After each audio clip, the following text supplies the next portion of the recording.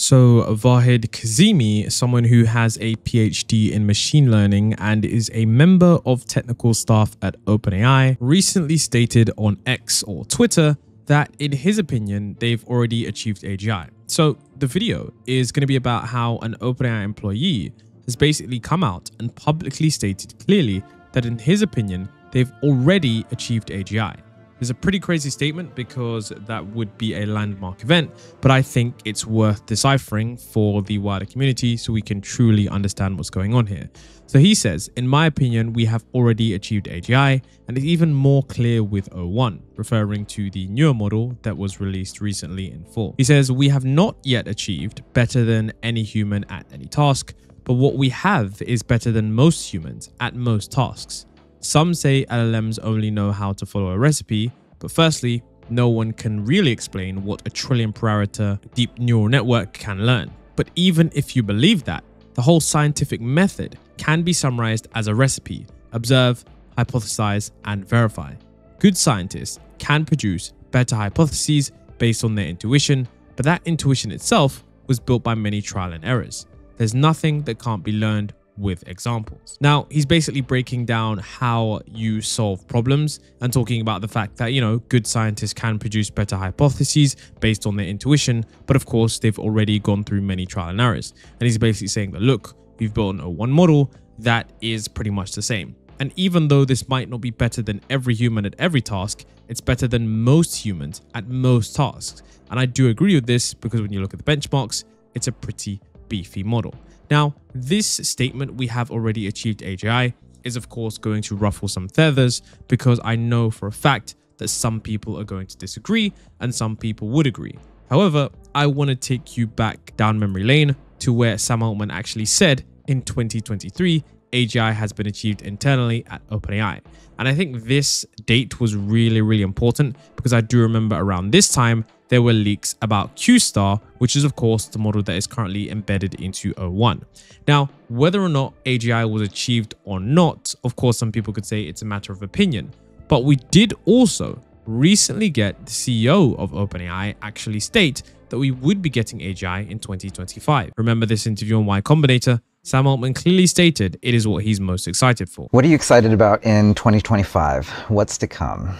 AGI. Yeah. Excited for that. And one of the craziest things that Sam Altman has recently come out and said with his interview with the New York Times was that AGI is coming sooner than you think, but it will kind of matter a lot less. My guess is we will hit AGI sooner than most people in the world think, and it will matter much less. And a lot of the safety concerns that we and others expressed actually don't come at the AGI moment. It's like AGI can get built, the world goes on mostly the same way, the economy moves faster, things grow faster. But then there is a long continuation from sort of what we call AGI to what we call superintelligence. And essentially what he means here is that O1 is pretty incredible at reasoning. If you've seen the benchmarks for O1, you'll know that these benchmarks are pretty crazy because this is pretty much above the human expert. You can see on the right hand side here, O1 preview and O1 on PhD level questions. It's performing at the level of around an expert human, which is a pretty significant statement. And the reason that I do agree with this sentiment that when ASI gets here or when AGI even gets here completely in full, most people won't react to it is because I don't think the average person has a real use for AGI in the sense that if this model was able to do really complex and advanced mathematics, that doesn't really apply that much to the average person, which is why it's going to matter a lot less on a societal scale when we do achieve it. Of course, there's going to be some knock-on effects that are going to be embedded into other technology, but I don't think the average person really has a use for PhD level science questions, competition math, or even competition code. Now, another indicator that we actually might be very close to AGI is, of course, the fact that Microsoft is going to be, negotiating its contract with OpenAI. And OpenAI are the individuals that actually want to remove the clause about AGI from its Microsoft contract to encourage more investments. And if you aren't familiar with what this contract is, it's basically a contract to where OpenAI have something in there that basically says once they achieve AGI, Microsoft no longer get access to that technology. And of course, this is something that they're trying to change because they need additional funding in order to keep the company going. Now, in this article, they talk about how OpenAI refers to AGI, the definition, as a highly autonomous system that outperforms humans at most economically valuable work. And that definition is important because the definition is going to be decided by OpenAI. Now, currently, the report actually states that the OpenAI's board was still discussing the options, and currently no decision has been made. However, Sam Altman still remains bullish that the company will achieve AGI in the near future. Honestly, I just believe that this is something that they're being deliberately vague on. That way they can truly bend and mold the definition of AGI to one that where if they need additional funding from Microsoft, they can get it. And if they don't need that funding, they can quickly say, look, okay, we haven't achieved AGI or we have achieved AGI, and they can, of course, be off to the races with that. Now, if you remember 3 weeks ago, I actually spoke about how new research proves that AGI was achieved. And basically in this video, I spoke about how MIT researchers managed to get state-of-the-art public validation accuracy of 61.9%, matching the average human score. And then in this video, I was basically stating that, look, maybe the AI community unknowingly passed the AGI threshold, which was actually referencing a paper titled The Surprising Effectiveness of Test Time Training. And it actually goes into the details of how the ARC benchmark is one of the hardest benchmarks, but yet they managed to get human performance on this benchmark. And that's really important because that specific benchmark is designed to be resistant to memory. Now, some individuals from that benchmark have actually commented on the recent O1 paradigm, and the O1 paradigm is arguably one of the craziest paradigms because it is arguably the most innovation we've had, according to him, since GPT-2. And that's a very profound statement because it means that everything that's going to come after this is going to be quite impactful in terms of the technology. So here, he actually says that the two precursors to AGI, test time compute, and the ability to incorporate that information back into the model are used in AI models, which could make them pass the threshold of general intelligence. I do believe that O1 is truly the biggest improvement in generalization power we've seen in a commercial model going all the way back to GPT-2. This idea of being able to do test time search, where they're allowing the model to not just generate one chain of thought, but multiple and search over them, do backtracking, allows these models to more sort of fully like kind of navigate the situation space around the prompt that the user was given. Now, I think there's a debate of like, well, is it AGI? And I would claim no. I think there's one thing that's really missing from it that conceptually limits it from reaching AGI, at least by this definition, the way I just shared, which is it's still operating over the pre-training distribution that it was fundamentally trained on. And, the way they did this was they went and generated lots of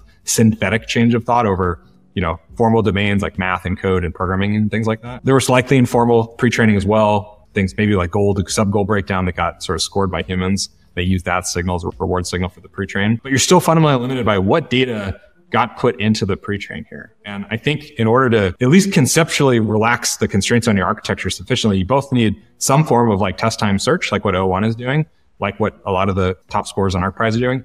And you need the ability to incorporate information from test time back into your model and carry it forward, right? You need the ability to sort of make contact with reality and learn from it, instead of having to learn from it sort of every single time. When we actually take a look at that, of course, it's pretty crazy because someone from the ARC benchmark stating that we don't have AGI, but we're on the right track is still a very good sign. Now, even if we don't have AGI at this current moment in time, I still think the technology is going to be very impactful because when we look at how this scales, we know that there is basically no stopping it. Here you can see Noam Brown, the person who worked on the reasoning at OpenAI and O1, they actually talk about how there's pretty much no stopping this level of scaling. And it seems that with the more compute we add, the more accuracy we get from these benchmarks. Now I'll get to O1. So this is a figure that we released in our research blog post. And on the x-axis here, you have test time compute on a log scale. And on the y-axis, we have accuracy